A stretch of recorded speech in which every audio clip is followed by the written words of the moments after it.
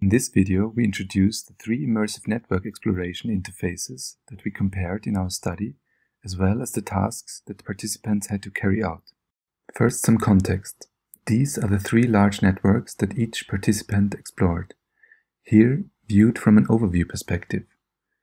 In the overview, we can identify clusters and hub nodes, but the size and topology of the graph makes it difficult to explore local neighborhoods and paths within the network. The focus of our study was to investigate trade-offs between immersive interfaces for conducting topological network analysis tasks. We designed and implemented three interfaces. The first interface acts as our baseline and allows users to freely fly around the network with 6 degrees of freedom. The speed is kept slow to reduce cybersickness during navigation. The navigation axis is always oriented on the user's viewing direction. With a laser pointer that is cast from the controller, nodes and their direct neighbors can be highlighted. The second interface, Ego Highlight, trades free flying for teleportation. Users can jump from node to node by highlighting a node with the laser pointer and selecting it with the trigger button. This triggers an automatic animated transition of the user towards and finally into the position of the selected node. Since the user is always positioned directly within a node, we can optimize the representation by removing incoming and outgoing edges of the user-centered node. To immediately detect neighboring nodes, we indicate them with a halo. As we can see, due to the force-based layout, some direct neighbors might be positioned far away from the current node, or even be occluded by other parts of the network.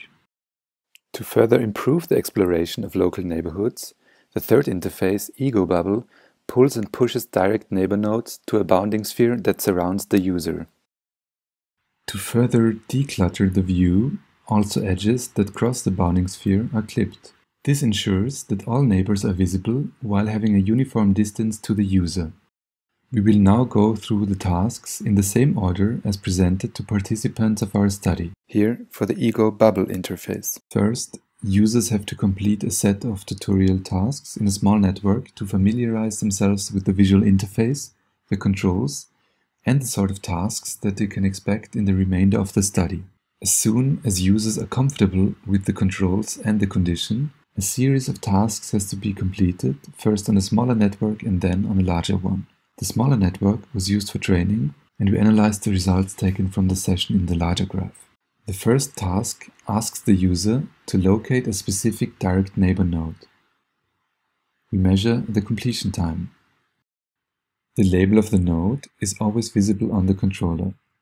Selection of a node is carried out with the controller as well.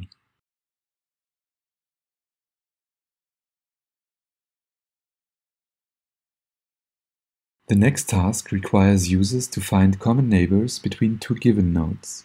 Users had to select and mark all target nodes with the controller. We measure completion time and correctness.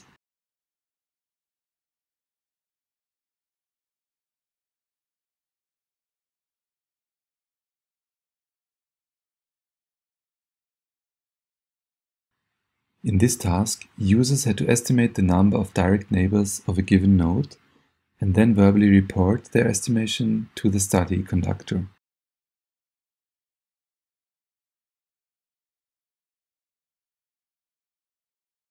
In the next sequence of tasks, the start and end node of a path are given. After users immerse into the start node, they have to estimate the direction to the end node. To measure spatial orientation when immersing into the network, angle deviation is measured. The end node is now visible again, and the user has to verbally report the nodes along the shortest path to it. Here the user is querying the nodes with the laser pointer to find a suitable path to the end node. Completion time and correctness of the path are measured.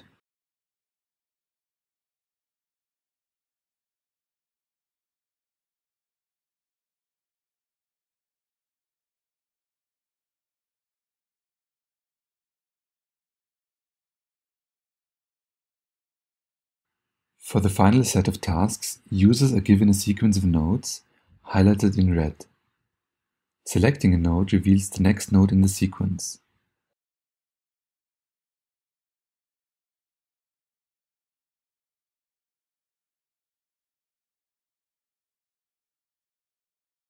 At the end of the sequence, the direction to the first node has to be estimated in order to measure spatial orientation when traversing the network. We thereby evaluate the angle deviation. After this, users are teleported to their initial overview perspective, from where they have to estimate the direction to the final node of the sequence in order to measure spatial orientation after leaving the immersive perspective. We conclude this video by showcasing the Find Common Neighbors task in all conditions on the same network. During the actual study, users were working on a different graph for each interface condition. The order of appearance was balanced between participants.